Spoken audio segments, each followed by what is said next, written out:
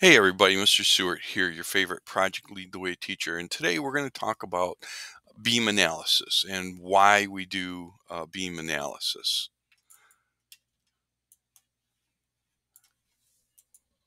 So, a beam is a structural member that carries a load that's applied transverse to its length.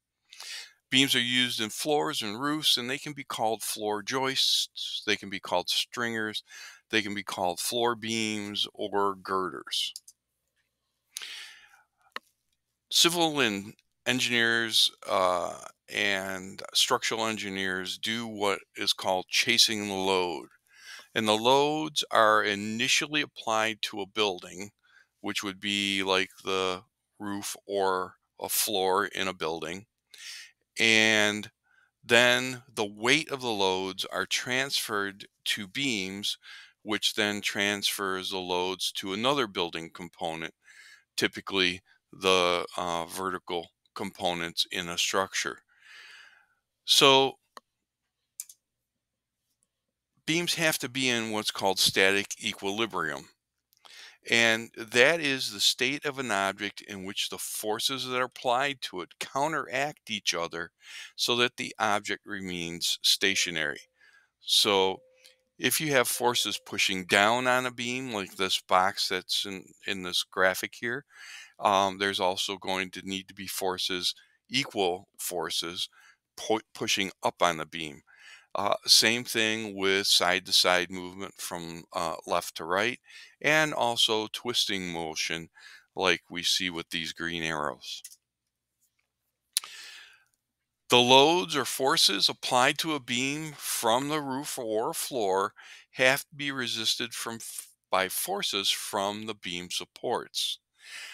The resisting forces are called reaction forces. Note that forces are often referred to as vectors because they have a magnitude and a direction. Reaction forces can be linear or rotational.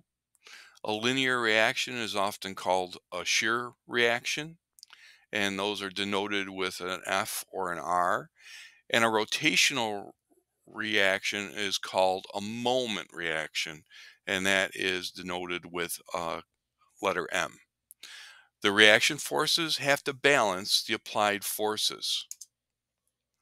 So these are different kinds of beam supports, and the method of support dictates the types of reaction forces from supporting members. So there's three different kinds of supports here. There's also three different types of beams. The top is a simple beam. The second one down is continuous beam. You can see the forces are applied by the arrows and they're pointing straight up, and there's multiple forces pushing straight up on that beam. And then you have cantilevered forces or beam types, which are beams that are only supported at one end. We also have fixed beams, which are held in place at two ends. Propped beam, which is fixed at one end and then supported at the other. And then we have an overhanging beam, which you can see in the lower picture there, has the force on the right hand side pushing up, and then the beam extends past that force. These are simple beams that we're going to be talking about. And in a simple beam, you're going to have an applied load pushing down. And our top graphic there is a beam diagram. And then the lower graphic is what's called a free body diagram. And it's somewhat similar to the beam diagram. But in the free body diagram, you're actually showing where the forces are being applied to your beam. I'm going to summarize this slide, but basically what it says that the sum of all forces in a beam have to be equal to zero.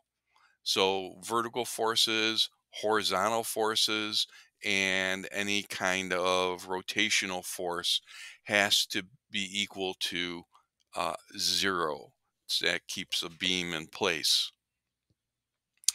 A moment is created when a force tends to rotate an object, and the magnitude of the moment is equal to the force times the perpendicular distance of the force, and that's called the moment arm.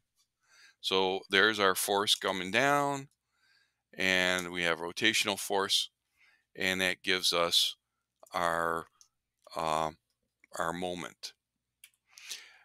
This is an example from the prior unit of how to calculate um, beam forces and such. That's a beam diagram, and here is the same beam, and this is a free body diagram. To calculate reaction forces, we're going to use the equilibrium equations to find the magnitude of the reaction forces. So we have horizontal forces, and in horizontal forces, you assume that a positive value is pointing to the right. Vertical forces assume that a positive force is pointing up.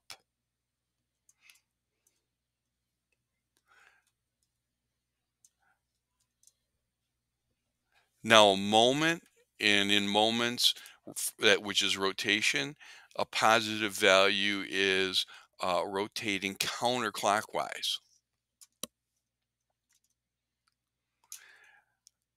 We're going to do similar calculations with our beams, but we're going to use a slightly more easy to understand method, and that will be showing in following videos.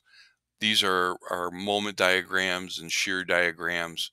You'll be seeing how to create those uh, pretty easily in another video. And this is what one of them looks like when we run it through a program called MD Solids.